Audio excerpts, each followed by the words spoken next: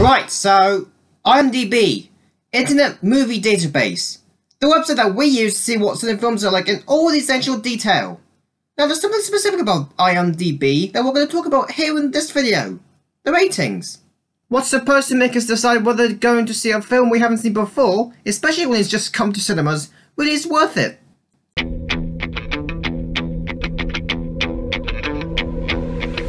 Now what I've noticed is that horror films generally have pretty low ratings on IMDb, including classics like the original Friday the 13th from 1980 at only 6.5 out of 10.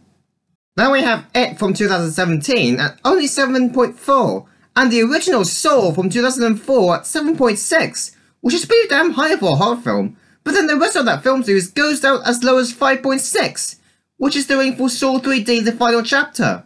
Now how about a fairly recent film we found slightly unappealing for its series? One of the most famous ones I might add, The Last Jedi from 2017. Remember how crappy its reputation has been among its viewers, especially the most die-hard Star Wars fans?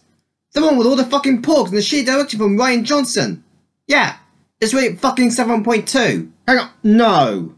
The crappiest and most ridiculously directed Star Wars film ever cannot be that better from those horror films I just talked about. What?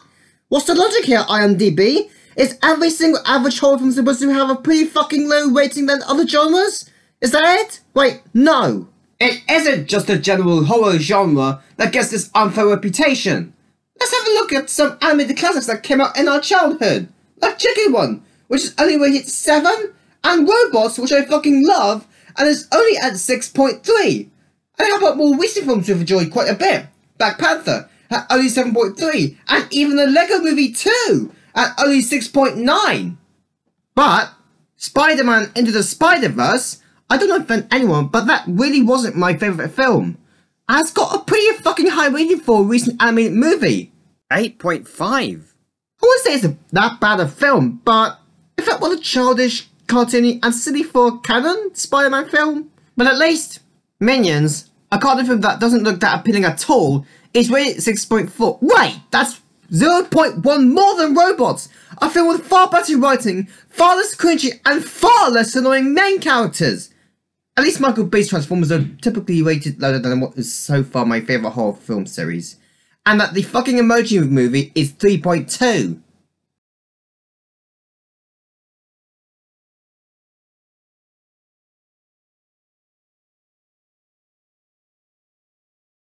Well, some IMDb ratings I've come across make sense. 8.6 for Star Wars A New Hope, 8.8, 8.7 and 8.9 for each of the Lord of the Rings films, and 8.9 for Pulp Fiction. But a lot of the ratings on this website are pretty fucking low, with a fuckload of films worth seeing being no rated more than something like 7.2 to 7.8. So I'm just gonna summarise what we think of IMDb ratings just by saying this. If you want to predict just how worthy it is to see any film, try avoiding IMDb as much as you can and go check out the Google rating instead, just like how we're going to. And no, if you're asking something like, what about having a look at Rotten Tomatoes? We're not going to look at it because that website's pretty fucking biased too. Now, I think everything you've heard from us in our little review of the most popular media information website has been said right now. So that's the end of this video.